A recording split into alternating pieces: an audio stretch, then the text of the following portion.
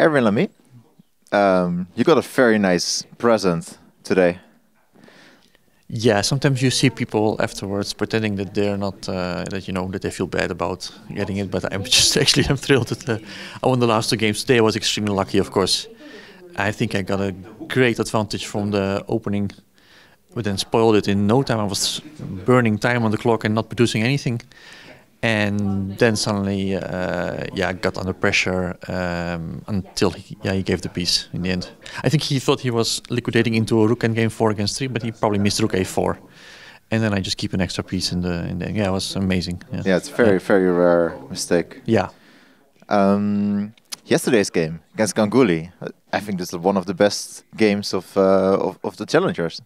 It was nice. I really enjoyed the whole concept with the nice jumping around and e4 and then making that square on e5 for the knight, and it worked out very nicely. It was a good pleasure to play that game. Yeah.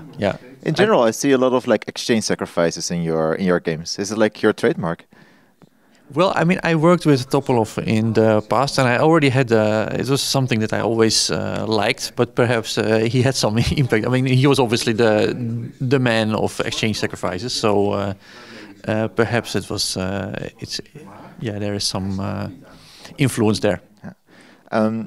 You end the tournament on a very high note, 2 wins. How would you rate your tournament in general? It wasn't great, I think, but I mean, I was out of it for a long time, hadn't played for ages, so in a way I didn't have that big expectations, but I even sort of kept my rating now, I think, so I'm already quite happy with that. But obviously in this group, I mean, I think with the lineup we had this year, I would have liked to play a bit of a bigger role in the overall stand. I didn't, not so well. Obviously, with the other guys, there's no way you can fight for first place. But I would have liked to be a bit up there more often during the tournament, and I actually never really did. So that's a small disappointment. But on the other hand, like I said, haven't played for ages, so to come back like this I'm quite happy with that. Yeah. And the tournament winner, Eric Ghazi, how would you like explain his style, or like why is he so good?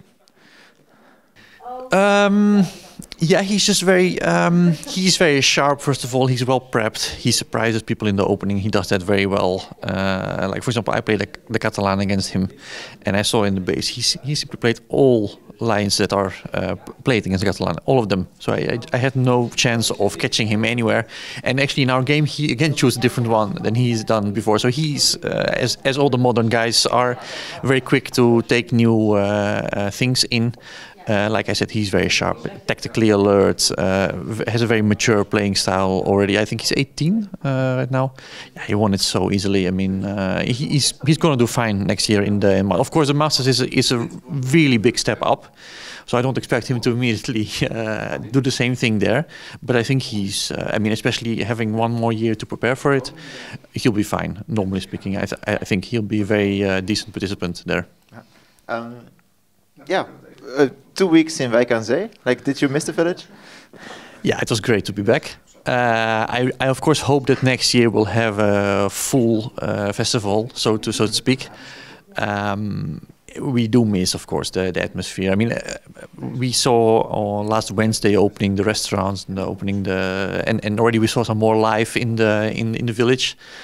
But it would of course be great to have that atmosphere that we all know back in the next year. I'm having high hopes for that. That would be great. Yeah, that would be amazing. Well, thank you so much for your time.